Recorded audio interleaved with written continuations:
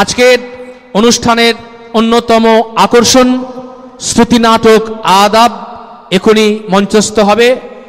সকলকে আন্তরিক অনুরোধ জানানো হচ্ছে, আপনারা অনুগ্রহ করে মঞ্চের সামনে আসন সংগ্রহ করুন এবং আমাদের অনুষ্ঠানকে সুষ্ঠুভাবে উদযাপিত হতে সহায়তা করুন। ধন্যবাদ।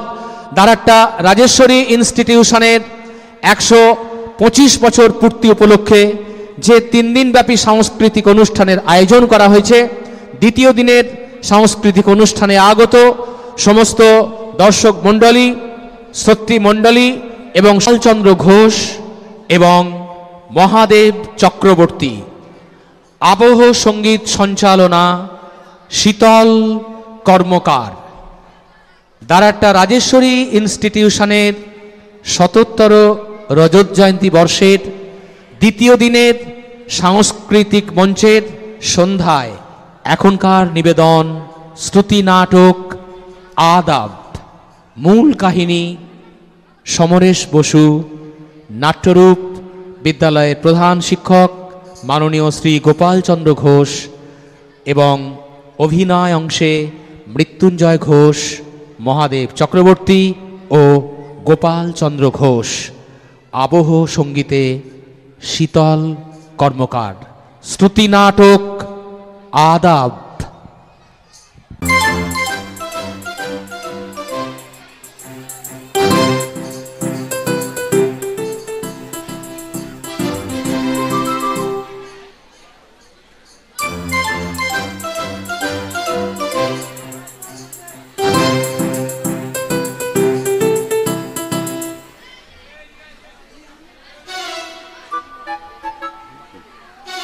যার অকৃপণ দানে এই শিক্ষা প্রতিষ্ঠান আজ মহীরুহে পরিণত, সেই অবিরা রমণী শ্রদ্ধেয়া রাজেশ্বরী দেবী এবং বিদ্যালয়ের সার্থক রূপকার ব্রহ্মচারী জ্যোতির্ময় চৈতন্য মহারাজের পাদপদ্মে প্রণাম জানিয়ে এবং 77 রজত জয়ন্তী উদযাপন কমিটির সকল সদস্যগণকে এবং আজকের এই মহতী অনুষ্ঠানে আগত সকল সুধীবৃন্দকে আন্তরিক শ্রদ্ধা ও শুভেচ্ছা জানিয়ে শুরু করছি আজকের স্মৃতি নাটক আদাব।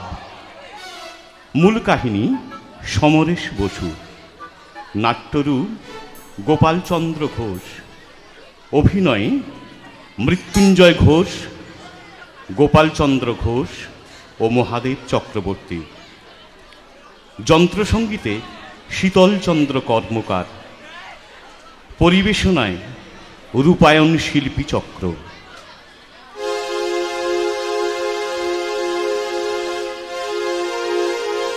শুরু হচ্ছে নাটক আদাব।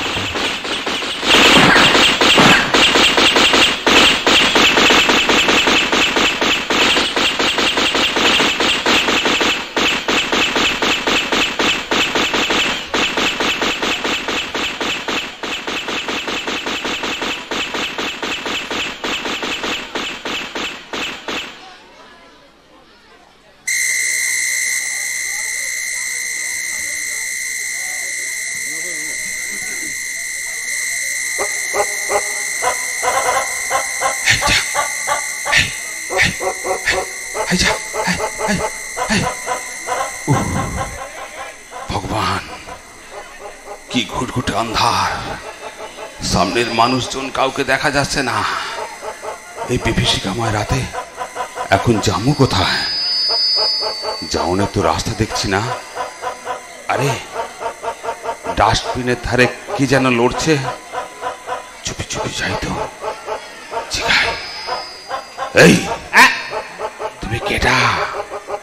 হিন্দু না মুসলমান? আগে তুমি কও। তোমাগো বাড়ি কোথায়?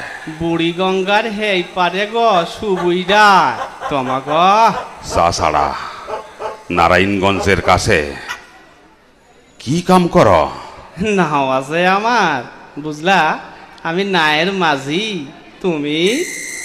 নারায়ণগঞ্জে সুতা কলে কাম করি। আরে, ধারে কাছে যেন দাঙ্গা লাগছে মনে হচ্ছে। চলো চলো, এখান থেকে উঠা যায়।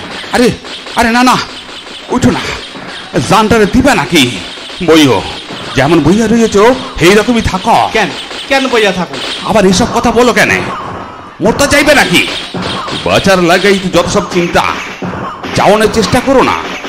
যাবো নাকি এই গলির ভিতরে পয়ডা থাকুম নাকি? আমি কিন্তু হেই মিয়ালয়।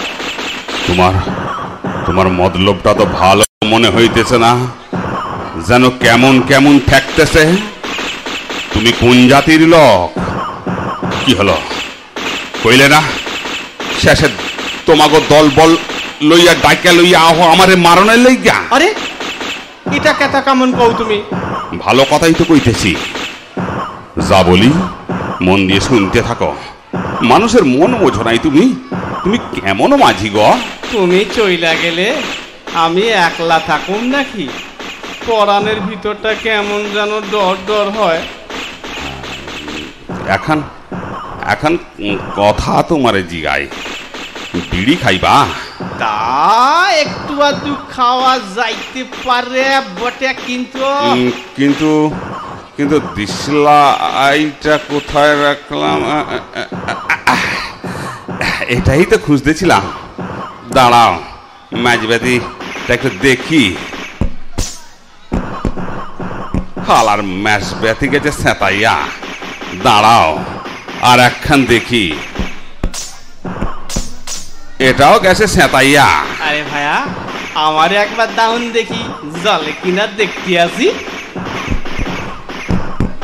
হালারটা আমাগো জীবনের মতো গেছে ভিজা। দেখলা তো? ধরা ধরা, ওই আসো দেহি।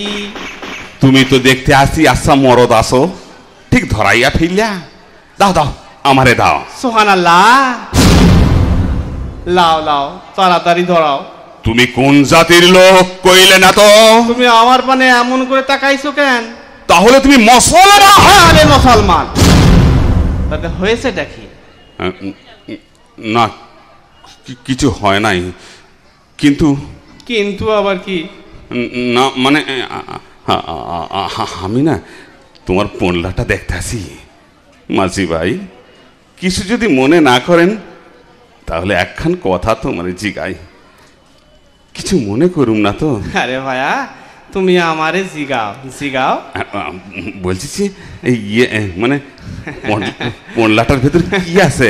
তুমি না আমারে ভালো কথাই জিগাইছো। হ্যাঁ বলো বলো, পোনলাটার ভেতর কি আছে? ওটার মাঝে আমার জান আছে গো। জান আছে?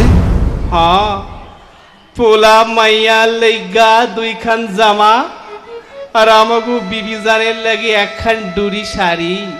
কাইল আমাগো ঈদের পরব, তারই লাগি পরানটার ভিতর কেমন যেন করতে আছে। মানে আমি কই কি মাঝি ভাই, মিছা কথা কইছি তো না তো? হায় আল্লাহ, মিছা কথা না মানে আমি জিগাই তোমারে, এই পোল্লাটার ভিতর আর কিছু নাই তো? আরে ভাই, বিশ্বাস না হয় দাউন দেহি। আরে না না ভাই, দেখুম আর কি। তবে কই কি দিন কালটা দেখছো তো, বিশ্বাস করম যায়? তুমি কও। তুমি ভাই হক কথাই কইতেছো। মাঝি ভাই, কিছু রাগ টাগ করো নাই তো? আরে ভাইয়া, এতক্ষণ ধইরা তুমি না আমারে চিনলা না। আমারও পরানটা যেমন দেখছো, আমি না তেমনি। আমি কইতাছি কি, তুমি কিছু রাগ কর নাই তো? ভগবানের কি রাগ কইরা কইতে পারি, রাগ করুম কেন? এখন কি মনে হইতেছে জানো? কি মনে হইতেছে ভাইয়া? পরানটা লইয়া এখন ঘরের পোলা ঘরে ফিরা যাইতে পারলে হয়। আমারও বাড়ির লাগি পরানটা কেমন যেন উচাটান, কিন্তু ভগবানের কাছে কি লেয়া আছে কে জানে, কে জানে। আচ্ছা, এখন কথা আমারে বলো দেহি। কি আর বলুম? আচ্ছা, তুমি কি আমারে কইতে পারুম এই মাই দইর কাটাকুটি কি এর লইগা? শোনো, দোষ তোমার গই লিগো লাগই কেন? তারা কি কইলা? তারাই তো লাগাইছে এই কি সংগ্রামের নাম কইরা। এইসব কথা আমি বুঝিলাই বাবু। আমি শুধু তোমারে জিগাই, মারামারি করে হইব কি? কি হইব? এতে কি হইব জানো? কি হইব কি? আচ্ছা, তোমাকে দুগা লোক মরবা, আমাকে দুগা লোক মরবা, তাতে দেশের কি উপকারটা হইব? আরে আরে ভাই, আমিও তো এই কথাই কই, হইব আর কি আমার কোলাটা। কি কথা? তুমি মরবা, আমি মরুম, আর আমাকে পোলা মাইয়াগুলো ভিক্ষা কইরা বেড়াইব। তুমি ঠিক কথাই কইতেছো ভাইয়া। গেল শোনে রয়েছে আমার ভগ্নিপতিরে কাইটা চারি টুকরা কইরা মারলো। বলে কি হইল? বলে কি হইল জানো? কি হইল? বইন হইল বিধবা, আর পোলা মাইয়ার আইয়া পড়লো আমার ঘাড়ের উপর। কই কি আর সাদে কও ভাইয়া? বাবুরা বাবুরাই হাত তোলার উপর পায়ের উপর পা দিয়া হুকুম জারি কইরা রইল। আর হালার মুহূর্তে বললাম আমরা মানুষ না, আমরা যেন কুত্তার বাচ্চা হইয়ে গেছি। নইলে এমন কামনা কামনি লাগে কেমনে? তুমি ঠিক কথাই কইতেছ। আমাদের কথা ভাবে কেডা? কেউ না, কেউ ভাবে না, কেউ ভাবে না। দাঙ্গা মাইল এখন দানা জুটাইব কোন সুমন্দি? না ওটারে কি আর ফিরা পামু? বাদাম তলির ঘাটে কোন অতলে ডুবাইয়া দিছে তারে তার চিঠি। বলো কি মাঝি ভাই? জমিদার রূপবাড়ির বাড়ির নায়েব মশাই প্রত্যেক মাসে একবার কইরা আমার নায়ে যাইতো নয়রাত চড়ে কাছারি করতে। বাবুর হাত যেন হজরতের হাত। বকশিস দিত 5, নায়ের কেরালা দিত 5, এখানে 10 টাকা। তাই আমার মাসের খোরাকে জুটাইতো হেই বাবু। কিন্তু কিন্তু আর কি কোনো হিন্দু বাবু আইব আমার নাই? কিন্তু কিন্তু কি করবে? কি করবে? পুলিশ পুলিশ পুলিশ পুলিশ এদিক আইতাছে। পুলিশ পুলিশ আসতেছে, চলো পালাই। কিন্তু কিন্তু যাবো কোন দিকে? শহরের রাস্তা তো ভালো করে চিনি না। চলো যেদিকে হোক, মিছামিছি পুলিশের মায়ের খাবো না। তুমি ঠিক কথাই কইতেছো। ওই ধামকে একদম বিশ্বাস লাই। তুমি ঠিক কথাই কইতেছো। চলো চলো এখান থেকে পালাই। কিন্তু এখন যাবো কোন দিকে? আইয়া তো পড়লো এইদিকে। চলো চলো যাই। দিকে যদি বাদামতলি ঘাটে উঠতে পারি তাহলে আর ঢলা। আরে কিনারে কিনারে চলো। আরে খালাও। আরে আরে এদিকে আইও। আরে দেখো, বন্ধু ভাই ঠান্ডা কা পুলিশ গুলা ঘোর গাড়ি কইরা না এদিক পর আইতাছে। চলো এখন কোন দিকে যাবা? ওই যে দেখছো একটা বটগাছ। একটা বটগাছ দেখা যাচ্ছে বটে। ওই যে ওইটা হইলো ইসলামপুর ফাঁড়ি। আর একটু আগায় গেলে না ফাঁড়ির কাছেই মায়ের দিকে যে গলি গেছে সেই পথে যাইতে হইব আমাকে বাদামতলি ঘাট। তবে এখন কি করা যায়? তাই কইতাছি কি, তুমি থাকো ঘাটে গিয়া, তোমার বিশেষ কাম হইব না, বুঝলা? হ্যাঁ বুঝলাম। এইটাকে হিন্দু আস্তানা আর ইসলামপুর হইল মুসলমান। তাহলে তাহলে এখন কি করা যায়? কাল সকালে উঠে বাড়ি যাইবে গা। আর তুমি? আমি চলি। আমরা যাইতে হইব। কেন? যাইরে দাও। আমি আমি পারুম না ভাই, পারুম না ভাই থাকতে। আজ 8 দিন ঘরের খবর জানি না, কি হইল না হলো আল্লাহই জানে। কোন রকম কইরা গলিতে ঢুকতে পারলেই হইল। আর ওখানে গিয়া যদি নাও না পাও তাহলে কি করবা? শোনো, আমাগো দেশ পদ্মার পারে নৌকা না পাই সাদরাইয়াই পার হব বুড়িগঙ্গা। আরে আরে না না মিয়া, করো কি তুমি? তুমি কেমনে যাইবা? তোমার আমি ছাড়বো না। যাইবো না, দইরো না ভাই। কিন্তু চারিদিকে পুলিশ। দইরো না ভাই। তুমি যাবে কোন দিকে? বোঝো না ভাই, বোঝো না। কাইলি পোলা মাইয়ারা সবার সাইন দেখছে, কত আশা কইরা রয়েছে তারা। নতুন জামা পিনবো, বাপজানের কোলে চড়বো, বাপজানের বরান্ত। মাঝি ভাই তুমি আর কইও না। শোনো, আর কইও না। শোনো, বিবির চোখের জলে বুক বাসাইতেছে। পারুম না ভাই, মাঝি ভাই, পারুম না ভাই।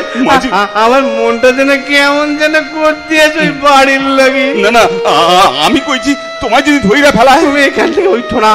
কেনে? বলুম না ভাই, বলুম না ভাই, রাতের কথা। মাঝি ভাই, নসিবে থাকলে তোমার লাগে আবার মোলাকাত হইব।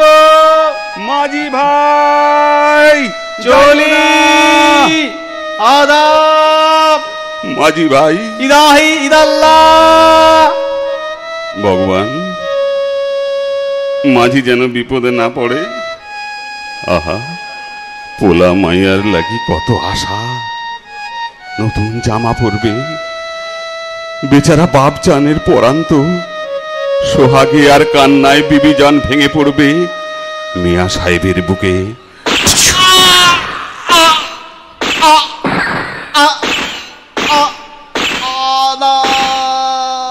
মাঝি ভাই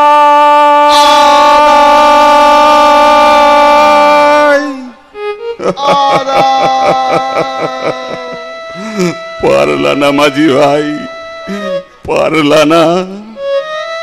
পোলা মাইয়ার লাগি দুখান জামার পরা হইল না। হে ভগবান, ওর চাওয়ালরা আর বিবিজান চোখের পানিতে ভাসবো পরদিন দিন। সে নিশ্চয়ই বলবে, আল্লাহ দুশ্মনেরা আমাকে তোমাদের কাছে দিতে দিল না। সারা জীবনের লেগি মাঝি ভাই চইলা গেল। হায় হে ভগবান, মাঝি ভাইয়ের আত্মা যেন সুখে থাকে। থাকবে না শুধু পোলা মাইয়ার লাগি দুইখান জামা, আর বিবিজানের লাগি একখান টুরে শাড়ি। মাঝি ভাই, তুমি রাগ কইরো না। তোমাকে জান ভগবানের কসুর পাইব। পৃথিবীর সব কিছু যেমন ছিল তেমনই থাকবো।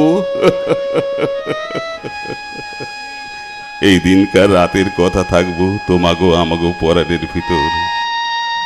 শুধু থাকবে না তোমাগো আমাগো কাইলির দেখা। কাইল চাঁদ উঠবো, কিন্তু তুমি উপর থেকে কইও বন্ধু, আদাব আদাব আদাব।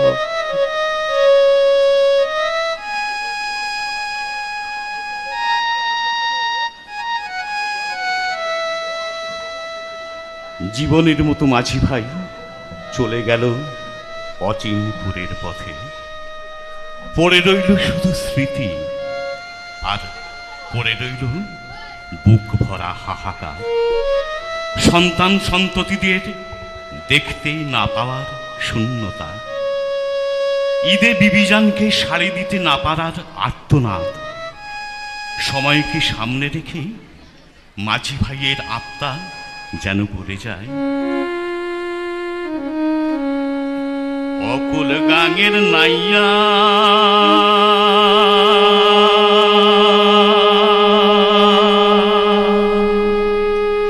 যাও তোমার নাও বাইয়া, সুজন তোমারে দেখিতে না পাইয়া।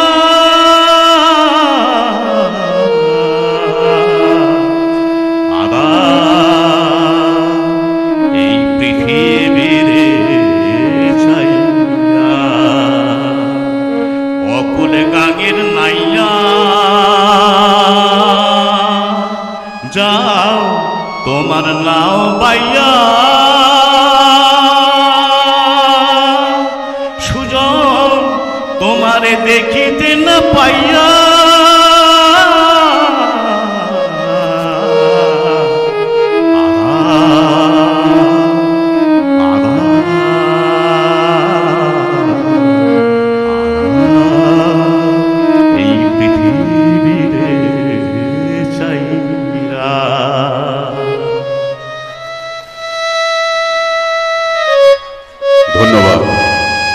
রূপায়ণ শিল্পী চক্রের পক্ষ থেকে আপনাদের জানাই অসংখ্য অসংখ্য ধন্যবাদ, শীতকালীন অভিনন্দন। নমস্কার।